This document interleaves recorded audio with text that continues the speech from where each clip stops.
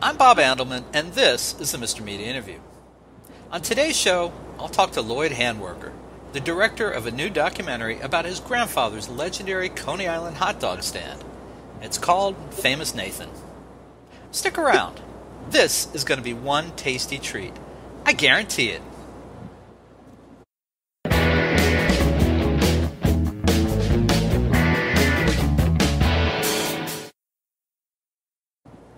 Growing up in New Jersey, my grandparents frequently took me by bus and train out to Brooklyn to visit my great-aunt Bess and great-uncle Max.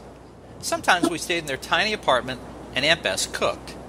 But sometimes my grandfather and I went off and spent the day at Coney Island, riding the rides and eating a hot dog and fries at the block-long Nathan's Famous hot dog stand right out on the boardwalk.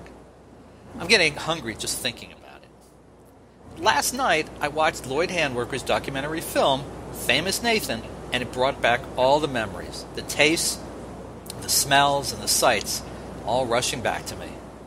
Handwerker is the grandson of the founder of Nathan's, Nathan Handwerker. And while he himself never worked in the family business, he's put together a movie packed with old film, pictures, and interviews that immediately took me back in time to a place I treasured visiting with my own grandfather. Or, as I told my wife this morning, it took me to a place I had recalled hundreds of times in dreams and never thought I'd see exactly that way again. To quote the film's description of Nathan Handwerker, there was one Babe Ruth in baseball, one Einstein in science, and one Nathan in the food business.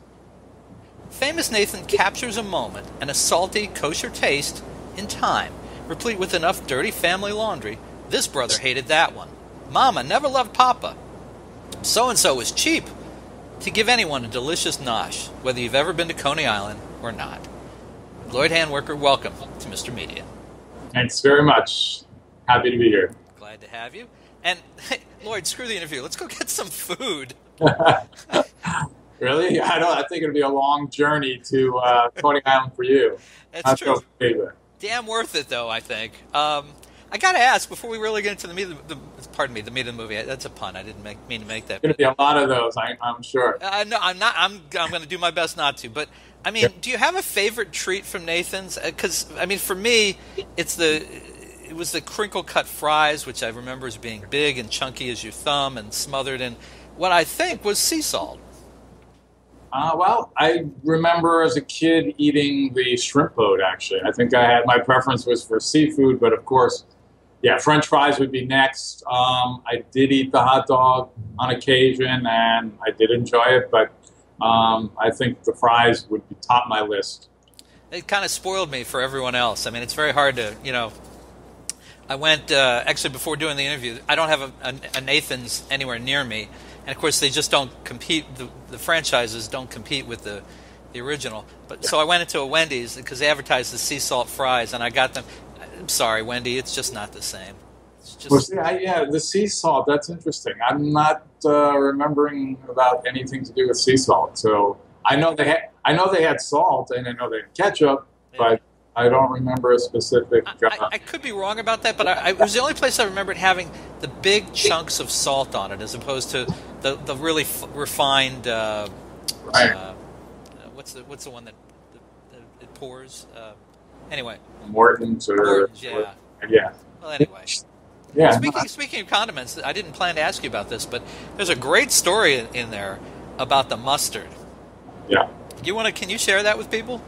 Well, are you talking about how the mustard was served in those days? Well, and the reason that it stopped being served that way. Oh, okay, yeah, sure.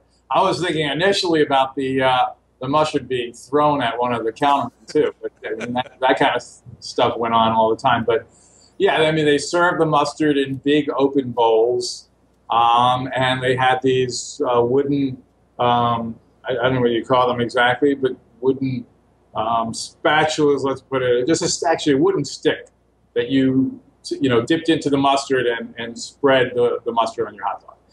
And the rumor that goes that one particular time someone dropped LSD into the mustard, and customers got high and complained, and they shut down the mustard bowls. Of course, I've had other people say it was just health workers who at that time I guess thought open mustard bowls were not particularly a good thing for people to be eating out of. So I don't know the truth of that story, just that there are rumors about it. All right. And folks, stick around, because later in the show we're going to come back to LSD. This is another good story. All right, so for people, now I try to describe my Coney Island, my Nathan's experience, but for people who may have never been out there, how would you explain the genuine Nathan's experience? Well, I guess if we're talking about the 40s and 50s, because that's what I think of as the genuine Nathan's experience, maybe leading into the early 60s. Lots of people, lots of crowds, waiting out front, workers on the front counter. The griddle was on the front counter so you could see your food being prepared. Patter from the workers. They had little songs that they used to sing, little, words that they used to shout at the crowd to try to bring them in to eat at the counter. There was no sort of semblance of a line, even though there was one area where you could only buy the hot dog, and one area where you could only get the drink, and one area where you could only get the hamburger. Unlike most fast food places, unlike what Nathan's is today, where you can order everything at one station. It was actually one item per station. So it might seem totally chaotic, but the workers had a particular method of looking at the crowd and figuring out who they were going to serve next. They would sort of go from left to right and then come back, and they were super fast. So these guys were professionals who'd been there for 30 years, many of them. There was one guy named Sammy Fiorello who was there for more than 40 years, who was known to have served 60 hot dogs and give change in 1 minute. And that's not a falsehood. He was timed by a number of people, and I've had that verified by quite a few people who were around during that time. So super fast service. You would have to either go on to another line to get your drink or another item, but usually I guess you're there with several people, so people spread out on different lines. But just great atmosphere, lots of people, particularly if you're talking on a weekend or a holiday. And Coney Island was alive with amusement parks and all kinds of stuff to do down there, and of course a wonderful beach. So and the smells were great. They used to have a trick of putting onions on the griddle when they saw that a train was pulling into the station, because they knew that smell was going to waft across the street. So that was one of the ways of bringing people in. Plus, enormous signs. I mean, if you've never seen Nathan's before, they're neon signs at night, but during the day they were all hand painted signs in those days, stretching quite high up into the sky with all kinds of sayings and phrases, and the items of food. And of course, everything was very inexpensive in those days. I think the hot dog had risen, depending on when you're talking, in the 40s at some point to 10 cents. It had stayed a nickel from 1916 until 1946 or thereabouts. So very inexpensive food, high quality, because my grandfather was really a fanatic and was there all the time, checking the quality. So you get a great meal at a low price, and you'd love the atmosphere. And there's kind of a family feeling that this was the original fast food joint, not McDonald's. McDonald's came after this. Yeah, well, Nathan started in 1916. McDonald's really wasn't around until the 50s. So Nathan's, as one of the workers said, was king of the hill for many years. And, of course, many people, including my father and my uncle, wanted to expand it and do something similar to McDonald's. My grandfather was only interested in the one place because, he couldn't see down the block to another place. He would say, I can't see to Oceanside. I can't be in Oceanside. The quality is going to suffer. He was successful in Coney Island. He had no interest in, taking it across the country. So, it was there way before McDonald's. Now, you made this film about the place and about the founder, your grandfather. So I'm guessing that you sort of, and from hearing you talk, you get Nathan's in a way that maybe not all members of the Handwerker family kind of get it. I get the sense that you see it, and you have a broader picture. Yeah, I mean, I approach this subject like I would a journalist, as if I was a journalist. And from a very early age, I started recording relatives about the history of the place and trying to understand my family, understand my grandfather a little more, my grandmother, their relationship, how he was as a boss in the business, how he was within the family structure. He died when I was 17, so I knew him up to a point. But there was a whole lot more to learn, and I was interested in learning everything that I could. So even to this day, I'm still finding people out there, old-time workers, who I'm still asking questions from. So yeah, I would say that there's no one else in my family who's done the kind of extensive research about my grandparents and about the place and the history. So yeah. And so that was something I wanted to clarify too. There's a lot of footage from over different periods of time. So that was you shooting this stuff. That was you capturing. Yeah, I started my first interview. I did 30 years ago, actually, or 31 years ago, with a black Betamax camera that I got from a photography school I was taking classes at, and I just went down to Florida with it and started interviewing people. So yeah, most of all the interviews that were in the film visually, I did. There was one interview with my grandfather, actually, which is audio interview, that my cousin did. But yeah, it's all research that I've done over many years. Let me say, your cousin's audio technique is interviewing needed a little work, but in terms of what? Just the style of asking the questions. Oh yeah, but well, I think we have to be happy he did it. I critiqued it as well, but I'm really grateful that it exists. It's actually almost a 4-hour interview, and there's only 16 minutes or so in the movie, so there's a lot more to it. But yeah, there were times where I was like, "Why didn't you ask him that question? Why didn't you follow up? Why didn't But thank God he did the interview, because I actually tried to do an interview when I was around 10 with my grandfather. I had a little tape recorder that I had asked my parents for, and sat on my bed in my house with my grandfather, and got about 10 minutes into the interview, and my grandmother interrupted, calling my grandfather to dinner, which is exactly what she did on several occasions with my cousin. So she was always like looking out for my grandfather, and making sure he had napped and he had eaten, and like him telling his story for posterity's sake seemed to take second fiddle. Yeah, your grandmother didn't seem to have a lot of interest in that. Maybe because she had heard it a lot. She lived it, and she just didn't understand the significance of it, or what would happen with it. I don't know. Yeah, she did seem to worry. Well, she was worried more about his health, I think, than anything. So, and whenever I by the way, I tried to interview her as well, and I would ask her as a kid. I remember she would say, "No, talk to Nathan, talk to Grandpa." She just didn't want to sit down and talk about stuff for whatever reason. Hey, your grandmother was Ida? Yes. Okay. I got to tell you before we go any further. Yeah. I had an Aunt Ida. Okay. And they sound very similar. Bobby, go get my cigs. Give me my cigs, Bobby. Thank you, Bobby. Give me a kiss, Bobby. Give me a little kiss, huh? All right. Go get your uncle high, okay? Go wake him up. Anyway.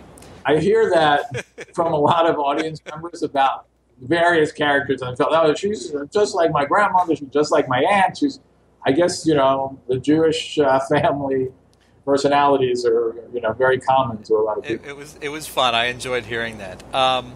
Is there much other video, or not video, but film or audio of your grandfather that exists beyond that interview? No. That was the only interview he ever did, other than the short one that he did with me. Of course, there are newspaper articles that were done with quotes from him. But I did hear that he turned down an author that wanted to write a book about his life, because maybe he thought I don't know. He just wasn't one to brag about his success, and he maybe wasn't interested and didn't think a book needed to be out there about him. I don't know. I just know that when he did the interview with my cousin, he was 80. It was like a year before he died. So I think by that point, maybe he realized it was somewhat important to get his story down on tape. But yeah, that's all that exists. And as a matter of fact, there's nothing in the kitchen, film-wise, that I've ever come across that I believe exists. Most footage in those days, I mean, even his funeral footage doesn't exist. I know there are a lot of TV cameramen and TV stations that reported on his death. That footage is gone. It was either re-recorded over, wiped out. I mean, I was lucky to have the one black and white film where they're talking. The only reason I have that is because my dad saved the only copy that exists in the world in his, in his safe for something like 50 years. And lucky that the quality is still there. So yeah, surprisingly for a place that was that famous, I would have thought there would be a lot more footage and audio of my grandfather in various situations. But I don't know, either turn people down or just they never pursued it. And so what made you want to do this and start at such a young age and then pursue it now as an adult? And I'm guessing mid to late 50s would be about your age? I'm 58. Okay. I think just real interested in his stories as a kid. I think I'm a good listener. I love to hear people's stories. I think I was born a documentarian in many ways. I knew from an early age that there was something important about him and something important about his life and his stories. And so, like I said before, I asked my parents for a tape recorder at a very young age. I didn't know enough at that time about going back and back and back to ask my grandfather, to keep trying to get the recordings. But I just knew it was important. And it was important for me also, maybe because my dad left the business when I was 7. So that had some kind of impact on me. That might have been a big part of the reason why I wanted to understand more, because there was a kind of separation from the business and from my grandfather in that respect. And I never got to work at the place either, which is, somewhat of a disappointment. So I don't know. I was just tenacious about pursuing the story over many years. Of course, I missed many opportunities. There were many workers that died before I got to talk to them, and I wasn't doing this year in and year out. I went to film school. I worked in the film industry. I did a lot of other things, and I have disappointments about missing people, but I kept at it, over time, and 30 years of research and 30 years of interviews tells you that. And it was time also, because my parents were getting old, and the 100th anniversary of Nathan's is next year. 2016 is the 100th anniversary. It became clear that it was time to wrap this thing up, because I'm a perfectionist like my grandfather is, and I could go on for 5 more years easy, until every last person is gone from this earth. And even then I might still be looking for information. One of the interesting things that you did, apart from your grandfather, is you actually went to Poland and tracked down his childhood home. And what did you find when you got there? It was being torn down. Literally. I mean, literally, yeah. The building was in rumble. It was there, on the ground with some pieces of wood and concrete and scattered around. So I never got to walk through the halls or through the rooms, but I got some Super 8 footage of the debris, and that there's something beautiful about that too. But at least I got to walk around the town and get a sense of the place a little bit, at least in today's in today's world. How much do you think that your grandfather's experience as an immigrant colored what he did with his life? Enormously. He 3 of the 4 hours of the interview with my cousin were about his childhood, because he left Poland when he was 19. So his memory was incredibly vivid about that time, and it had a great influence on his life. All you have to do is listen to it to understand. I mean, he came from a very poor family, like I guess many people. He was one of 13. He knew what it was like to be hungry. He knew what it was like to have very little possessions, very few clothes. And he knew what it was like to work from an early age. He started working as an apprentice to his father as a shoemaker from the age of 6. He never attended school for various reasons, so he was illiterate for all intents and purposes. Didn't speak, didn't read. Didn't speak. He didn't read and write. He spoke very well, actually. He has great phrases and great stories to tell. But yeah, he couldn't read or write essentially. And at the age of 11, he was living away from home in a bakery. He spent 2 years without seeing his family in a bakery, waking up at midnight to help bake bread and then going out in the morning to sell it. So he had a real sense of, a super work ethic from a very early age, which carried forward and is a big part of why he succeeded so well, I think, at Nathan's, apart from other reasons. Also, just the fact that food meant so much to him, and that was another reason I think he went into the restaurant business and why he worked in a bakery when he first came to New York, because he was fed at least when he worked in the bakery when he was 11, and so a restaurant was a place where he knew he was gonna always have food. He was never going to be hungry, and I think it influenced his interest in feeding the masses too. So it wasn't just about taking care of himself, but he had this calling to take care of others, and which he never forgot his early age of poverty and hunger.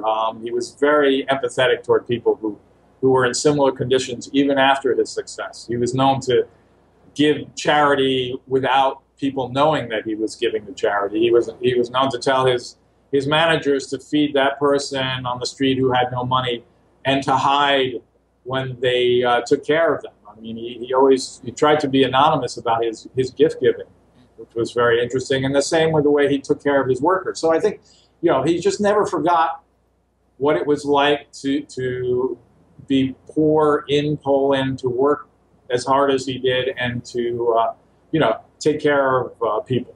Because he was taking care of his family in Poland. So I think just the Coney Island crowds were an extension of his family to him. So he was keep the prices low so people could help their families, especially if you think about during the Depression, how many people were out of work, how many, what the employment rate was, that, he was selling most items for a nickel, and even at one time was selling a drink and a hot dog for a nickel. That was all out of his childhood, and that all came from his childhood. His business philosophy came from his childhood. Also, watching his mother, who was selling fruits and vegetables and other items in the market, how she treated people. How when they had, there was one story about. It's not actually in the film, but it's one story about buying potatoes in another town and selling them at the marketplace and making sure that everyone had a bag of potatoes. In other words, she didn't just try to get rid of them quickly, put the maximum price on them. She divided them up and said everyone should share in this because there were no potatoes in the town at the time. So that kind of philosophy that he witnessed to watch with his mother in terms of how she dealt with farmers and people had a strong effect on him. And, he never forgot his roots. I mean, that's one thing I can say for sure, which is, I greatly admire about him. He never lost that. Well, and you, in fairness, I mean, and I don't mean fairness to you, but your fairness to his story, you do tell two tales about him. There are people who talk about his charity, as you just described, and then there's a few people who say that he could be a bit of a son of a bitch when it came to caring for his workers and family members. Right. Well, there's one particular story I think you're referring to, which is a family member story, which is a very complex story, but it's just indicative of a family member who felt like he deserved more when it came to being left something in the will. Joe who worked for him and was like a brother and a son and was a nephew, to him just felt left out because he wasn't included in the will. But there are lots of workers that talk about, or people that talk about the fact that he gave no interest loans to his workers. That he paid high salaries, that he, the minimum wage was, it was, he was paying way above minimum wage, I should say. So I think he was very generous to workers, but there are a lot of family members that have a different version of my grandfather, which is, I don't think that unusual in business. It's very difficult for families to coexist in business because their expectations are different. They want to be treated differently. They want to maybe be paid more.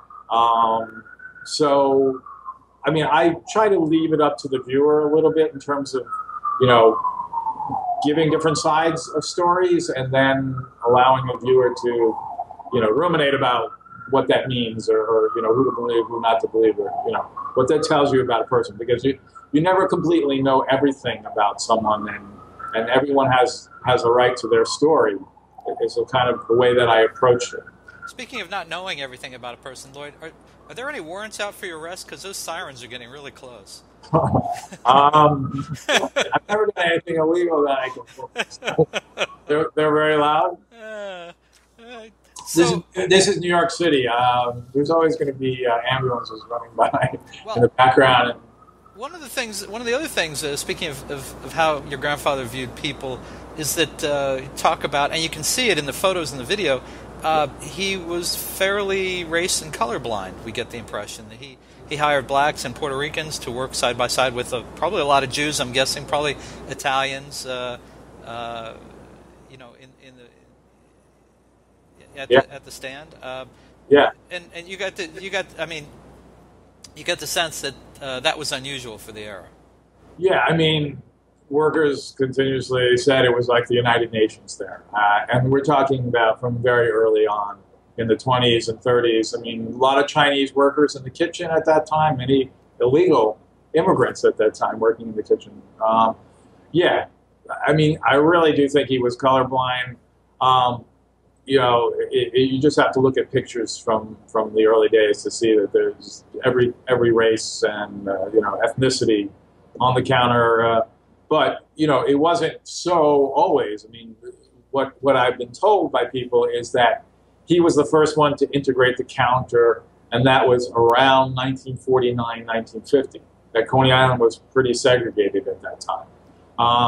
So for many years there weren't blacks on the counter, and maybe even if he had them working in the kitchen, maybe he was concerned about reaction by customers in the 30s and early 40s. I don't know what spurred that change, but I do know that people tell me the story about the early black workers on the counter, and when you think about 1949 and 1950 in relation to Martin Luther King, I mean, that's seriously early in our history.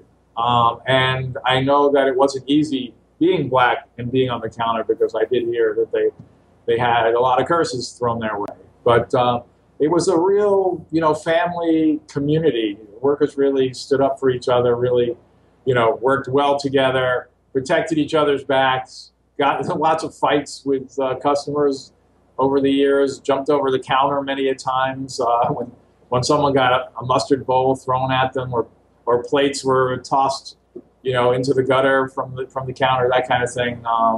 They were a tough bunch. But yeah, he was, all he cared about is you worked hard, that you were honest, and, and then you were his best friend. I mean, you were his family. Well, your grandfather, from what we heard in the film, expected guys to work basically 10 a.m. to 10 p.m. It was a long day. Sure. Did you get any indication of your grandfather ever having to deal with the mafia during that period of time? They were pretty strong at that time. Even as now we hear about the Russian mob out on Coney Island, that the five families were. Right. I've never heard too many stories about the mob, other than they were around that area, and it was a rough crowd, and there were fights sometimes between workers and I think it was the Frankie Yale gang. So there was some of that going on. But the only story I heard, which was that one time a mafia person was in his office trying to get my grandfather to take a loan, and he politely refused them. So I guess he never felt intimidated to the point where he felt like he had to be in bed with them in any way, shape or form. I mean, that's the only story that I know in terms of. All right, so your dad is Saul, and your uncle Murray were, I think, Nathan's only sons, right? Exactly. And Nathan wanted them both in the business, but of course it didn't work out that way. What went wrong between the brothers, or was it between your dad and your grandfather? And were you ever satisfied that you got the full story, even if we didn't get it on film? Yeah, no, I think I understand the story pretty well. No, I think, well, my grandfather was a tough boss, so he was tough on his sons in the business. He wasn't someone who praised people normally, and so you couldn't expect to get that, and I think that wasn't easy on his sons as well. And he had a different attitude about work and a different attitude about the business. I mean, they came along, as part of a new generation that had different ideas about how the business should work, how it should be modernized, how it should expand. And my grandfather he wanted to be in control, wanted to, he was satisfied with what he had created there and thought that he was always right. And he learned that, sometimes he had to acquiesce to his sons. I mean, Murray came up with a seafood counter, which was a very successful, idea that he was willing to acknowledge was successful, something that he had resisted. My dad came up with a delicatessen counter, was also very successful. But I think it was hard being one of his sons in the business. He expected them to be there 24 hours a day, 7 days a week. They saw that there were managers who could run the place, and they wanted to be with their families on the weekends, which was the busiest time of the week. So there were conflicts between sons and father. And then, in addition, you had an older brother, Murray, who was in the business before my dad, and who I guess felt, or in normal family relations, the oldest son normally inherits the business. So he felt that he was there first and that my dad should listen to him a little bit more because he had knowledge and experience, and they just seemed to develop some sibling rivalry out of that. My dad was also a rebellious one and was in and out of the business a lot. As a youth, he was very political, so he, for instance, wouldn't cross a picket line when there was one, whereas my uncle would. So, yeah, just I think normal brotherly jealousy and a father who couldn't resolve it. So that just festered, and they just had different opinions about how to run the store, different opinions about personnel, and it festered and just got worse and worse. And there came a time where actually Murray left the business. I didn't get into that so much in the film. There's so much in the film that I couldn't get into a lot of those kind of details. But I'm actually, not to plug my book, but I'm writing a book right now too, because so many of these details are take a long time to explain. But Murray left the business at one time, came back in. Then ultimately my dad was not happy being there and working with his brother, and had a hard time being in the business, and decided to start his own business. So he went into the restaurant business and had something, had a restaurant very similar to my grandfather, and it was called Snack Time. It was in Manhattan. And even though my grandfather was very unhappy he was leaving, it solved some problems. I mean, it was clear Murray was going to take over. And my grandfather helped my dad with a loan and, supported him, but he never really praised him for his business as he was, used to not praising people. Well, so I don't know if I answered your question, but yeah, family conflicts were certainly part of the business, and they extended to my grandfather's brothers too, and cousins, and many of them were in the business in the early days, and for various reasons left over time. Only Joe Handwerker, who was his nephew, stayed on for 50 years. Others, were there for 10 years and 20 years and whatnot. But his ideal was to have this family-oriented business that would support the large extended family, and somehow it ended up with only one son and one relative remaining in the business, and that might have been for lots of reasons. Some of it jealousy, some of it my grandfather being so tough and so demanding, and not making it easy on people in certain ways. That's how I would explain it, if that answers your question. Yeah, I think it does. And you referred to something I also wanted to ask you about. One of the most compelling parts of the film, I thought, was you interview your dad while he's driving the car, and you're obviously sitting next to him and you're shooting him, and there's a lot of moments of silence when he thinks about things. Now, you can't believe that Nathan never praised your dad, his son. Yeah. And in thinking about it, Saul, and just for people who aren't keeping up, Saul is your dad. Right. Saul can't seem to make sense of it either. And finally, after a pause, he says, if he didn't say anything, he was praising you. Do you buy that, and do you think that your dad bought that? Yeah, I think he did. I mean, he might not have understood it, but I guess in those days, as my dad said, you didn't go into those psychological things. You didn't discuss things like that. You just sort of accepted them and took them for the way they were. I think actually in some ways my uncle was a little more sensitive about that experience with his father than my dad. My dad sort of just, I really do think he just, this is the way he is and this is the way it's going to be, and he accepted it more or less. I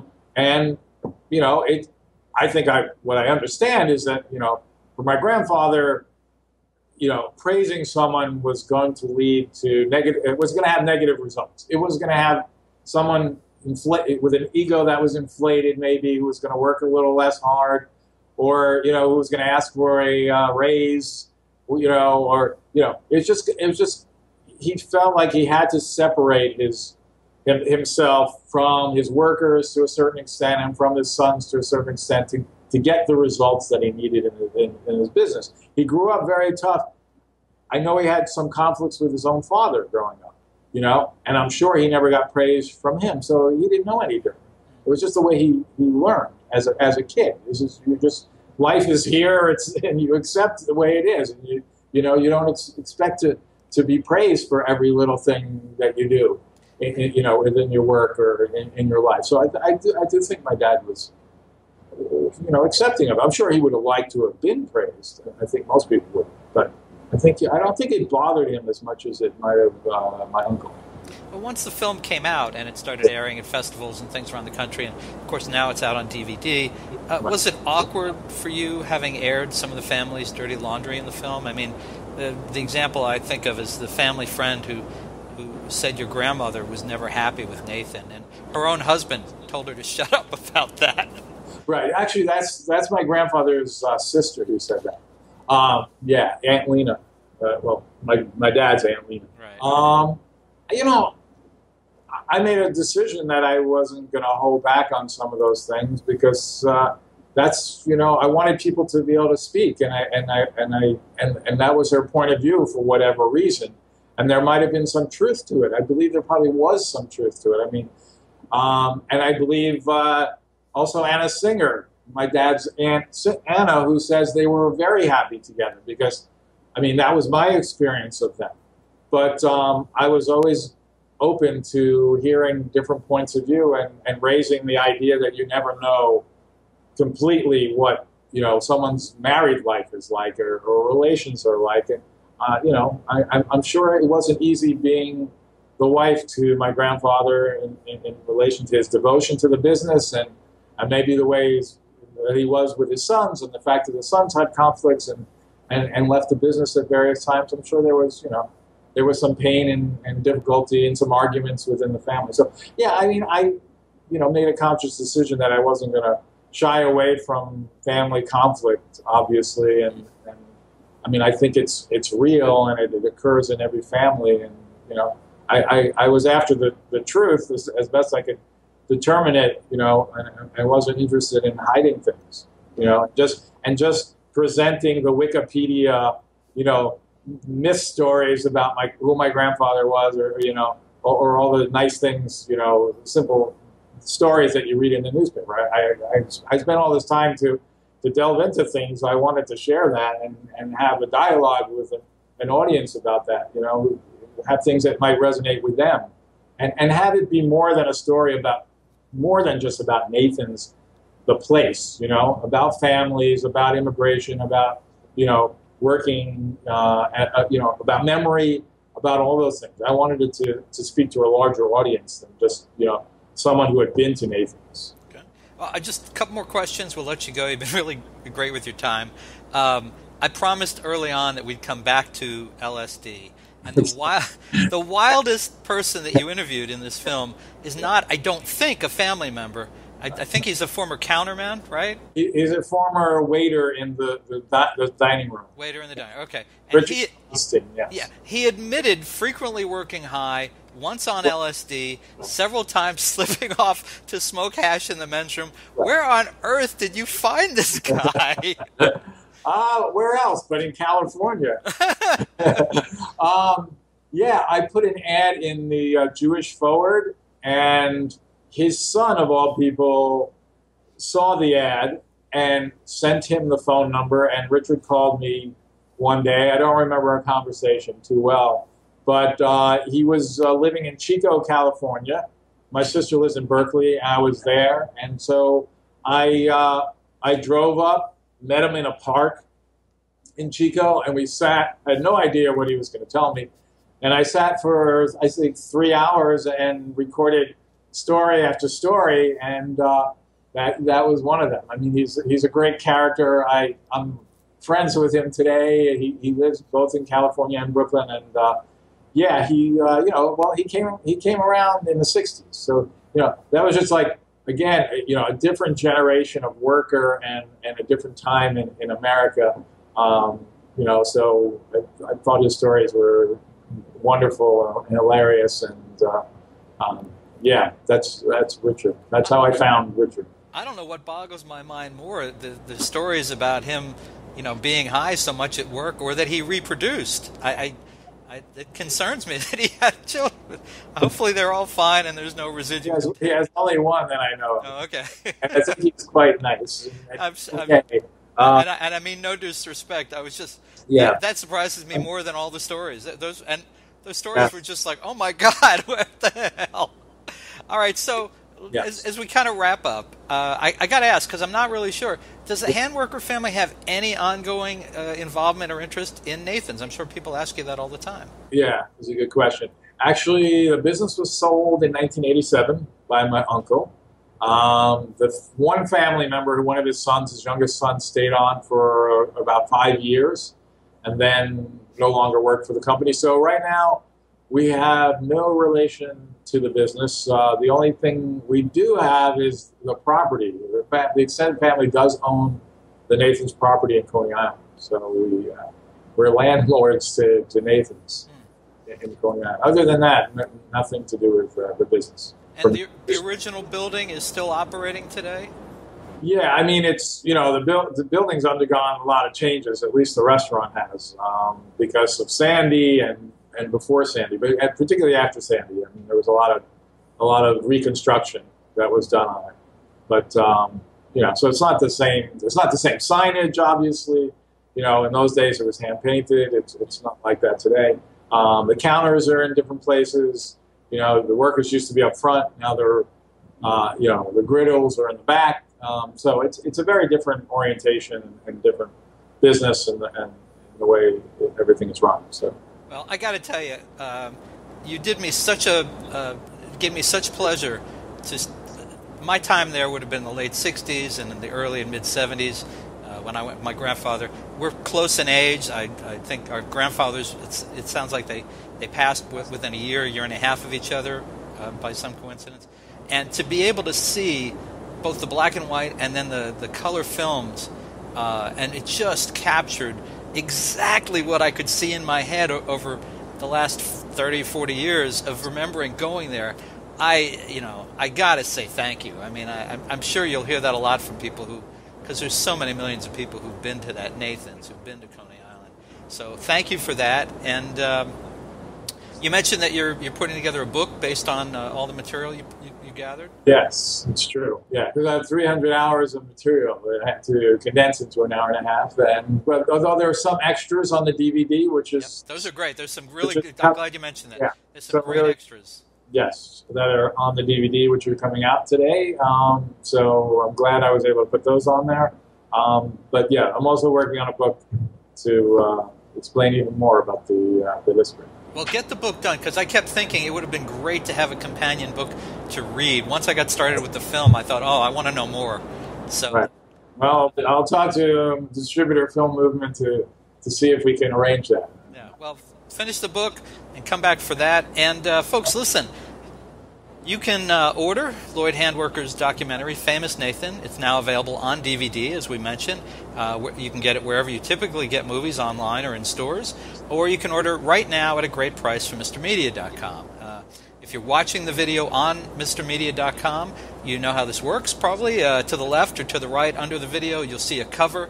The cover of the DVD. You can click on it right now. It'll take you to Amazon. You can order it. They can have it to you. I understand by drone in 30 minutes, but if you don't want it that quickly, in a day or two, you can have it. So please order the DVD. Do you have a website for the film? Yeah, you can get the DVD at filmmovement.com also, the distributor's address. There's also famousnathan.com. It's on Amazon as well, and some other sites which I don't know offhand. But yeah, I'll hopefully get those out on the websites so everyone knows where they can purchase it. And can people find you on Facebook or Twitter, any of that kind of stuff? Sure. Also, Famous Nathan on Facebook. They can also email me if they want at lloydhandwerker@gmail.com. But you can find my personal account on Facebook or the Famous Nathan account on Facebook as well. Great. Well, Lloyd Handwerker, as I said it before, I'm so grateful for having these images now that were always in my brain. They're real. They're in a film. Thank you for that. And thank you so much for joining us and being a guest on Mr. Media today. Thank you. Thanks for inviting me. Enjoyed it. Enjoyed talking. Thanks.